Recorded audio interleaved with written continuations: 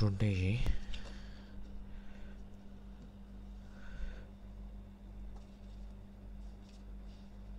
we'll talk about new drugs of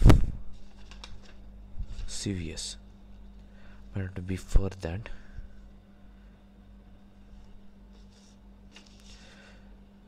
some extra points on digitalis.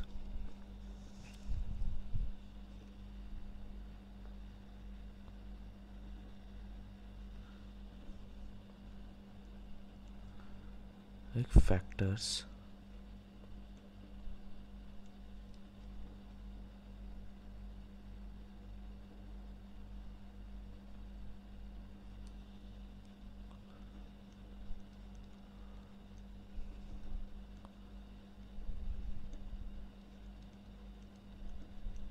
increase the toxicity of digoxin.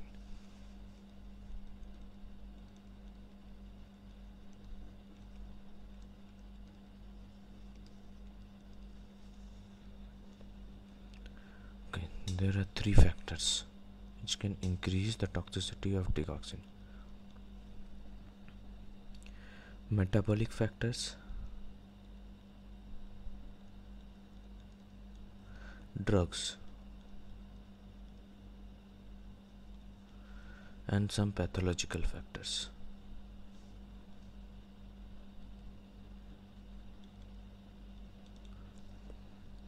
Metabolic factors. In body, if there is increase in calcium, that can increase toxicity of digoxin. Increase of potassium also can increase the toxicity of digoxin. And decrease of magnesium, increase of calcium, increase of potassium, and decrease of magnesium can increase the toxicity of drugs. In drugs, which drugs can increase the digoxin toxicity? That is quinidine,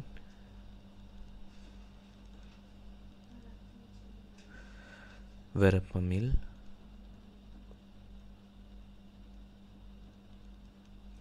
amiodarone,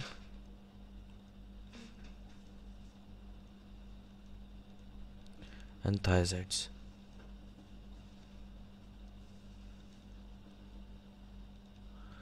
So how to remember this? Queen, VAT.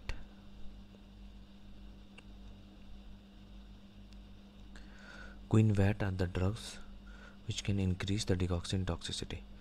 That is verapamil, amiodarone, thiazides, and quinidine.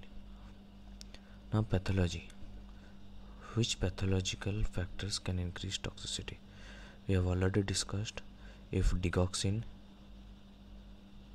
so it uses renal pathway. So if renal failure uses metabolism of kidney, so renal failure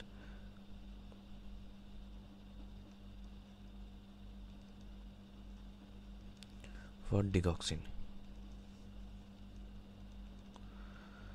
And digitalis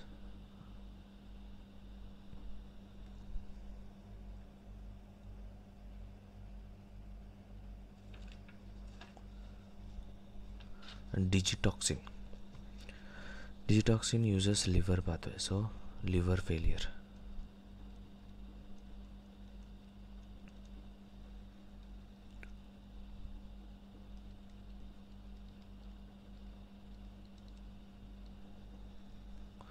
But this one is withdrawn from market. Now drug of choice. Drug of choice for digoxin induced arrhythmia.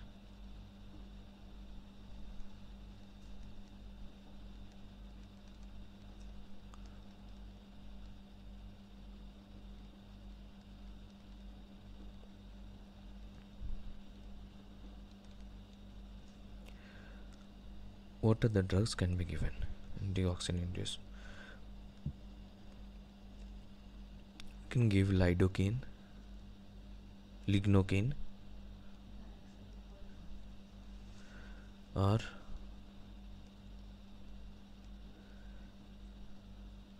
phenotine.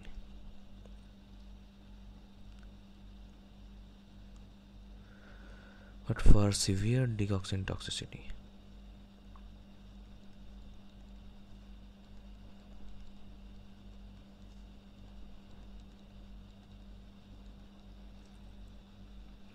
we use DG-bind.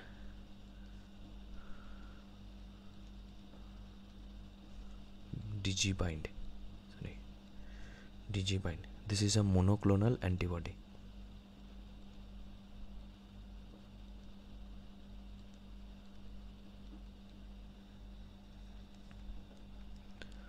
Now I already studied about CHF, congestive heart failure or compensatory congestive heart failure.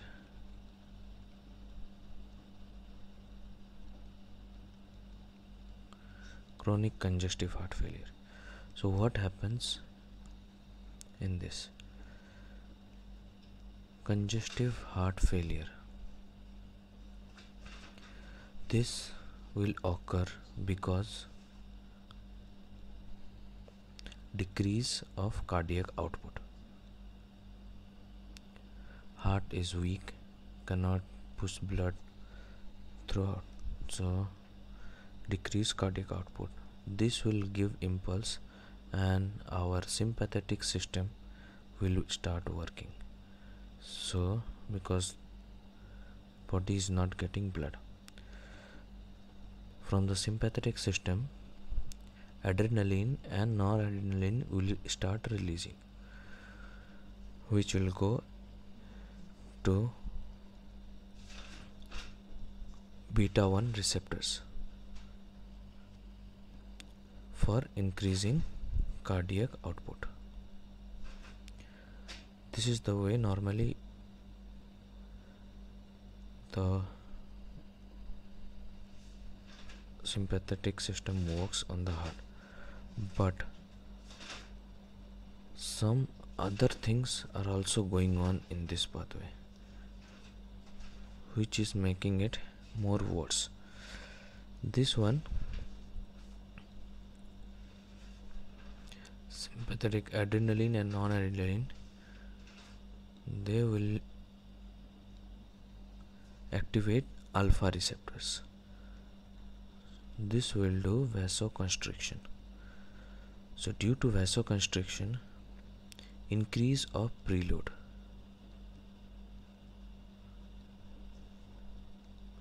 The blood coming to the heart will increase now.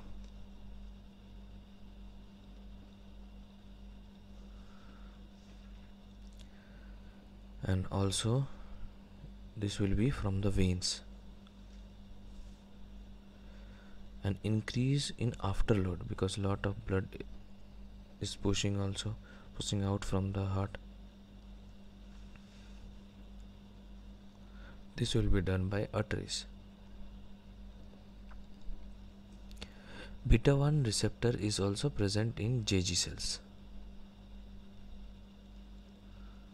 This will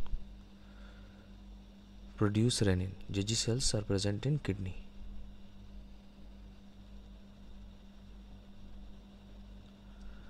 This will initiate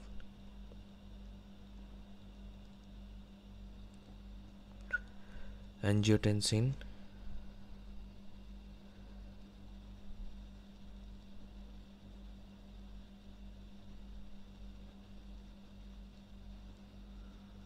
renin will change renin will go to renin angiotensin pathway. This angiotensin coming to angiotensin 1 and it will convert into angiotensin 2 in lungs with the help of converting enzyme ACE, angiotensin converting enzyme. Now angiotensin 2 will go to angiotensin 1 receptors all over the body. Now this one will do vasoconstriction in the blood vessels.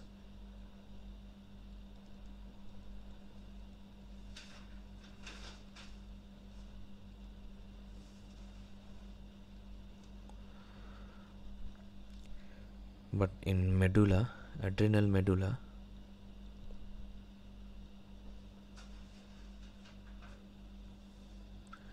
It will increase adrenaline and non-adrenaline.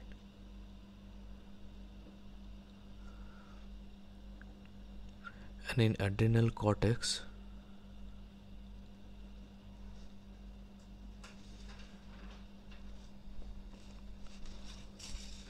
it will increase aldosterone.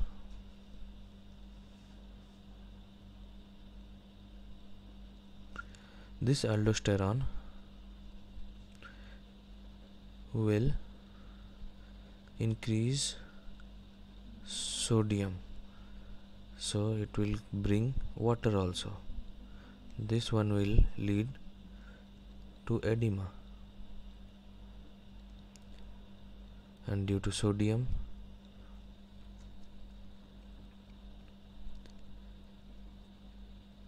cardiac activity will start working. A lot of blood is coming, so left ventricular hypertrophy.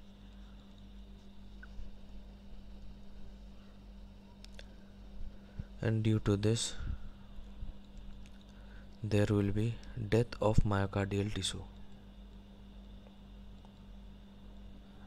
So this is called cardiac remodeling.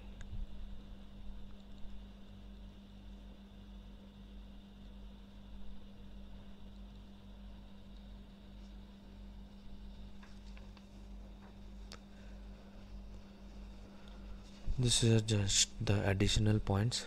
Now let's move on to new drugs.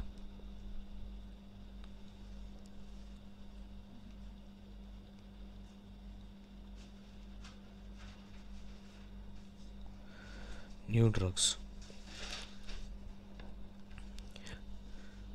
First one. This works on BNP, brain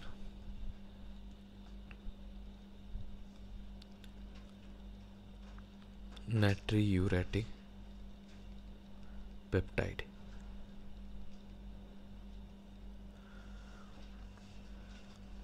It decreases sodium, or rather lose sodium, and also works on vessels for vasodilation.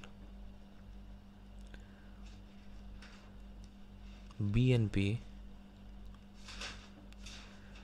there is a pathway is broken down through NEP. This is also called Neprilysin. NEP means neutral endopeptide.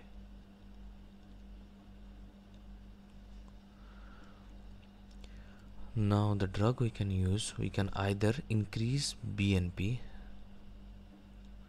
so it will decrease sodium and vasodilate, or else we can block this NEP, so BNP can be increased.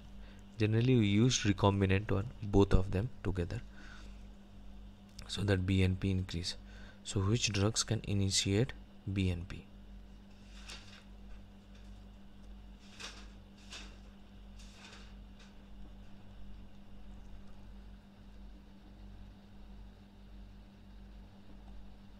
Natriuretic.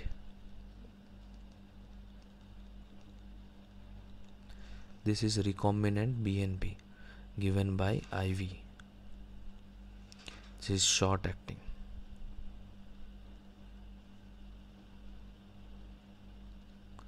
Can be used in acute cases.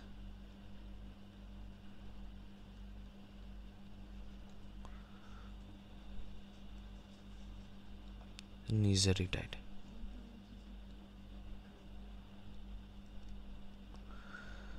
Number 2, we can block NEP.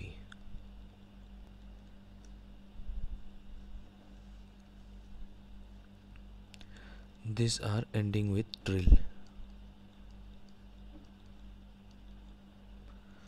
Those are sacubitril,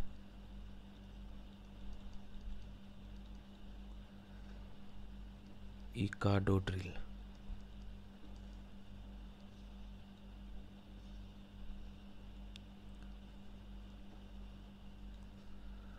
This can be given orally.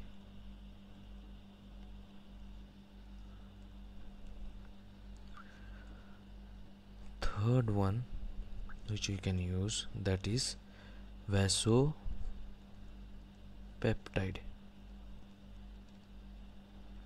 Vesopeptidase inhibitors. These are Vesopeptidase inhibitors.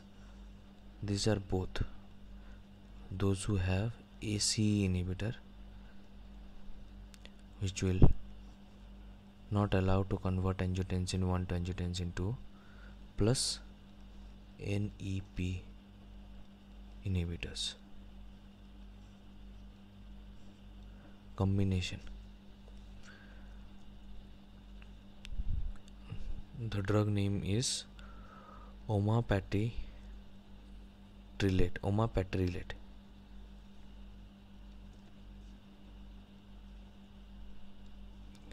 So in this name,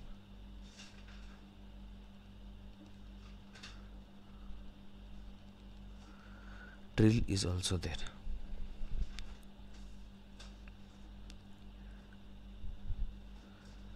And one more drug, Sampatrilate.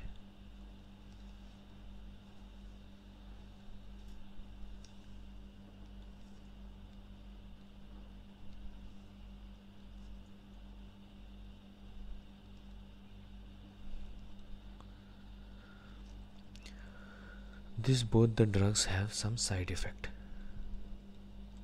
This is cough and angioedema.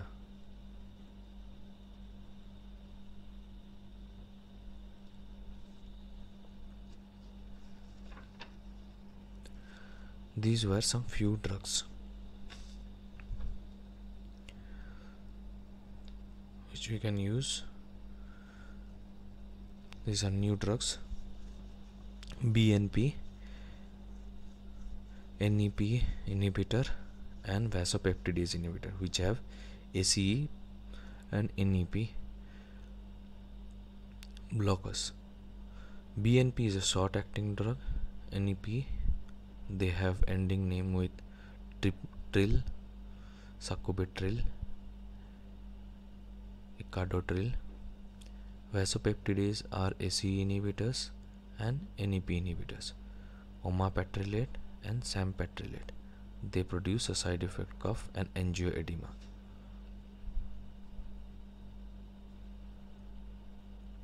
And here just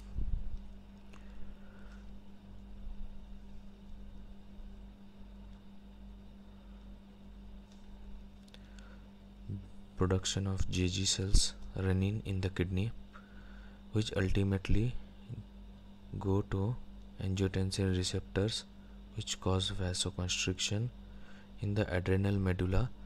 They release adrenaline and non-adrenaline. In the adrenal cortex, they release aldosterone. Because of this, there are two things: aldosterone, that is edema, and left ventricular hypertrophy.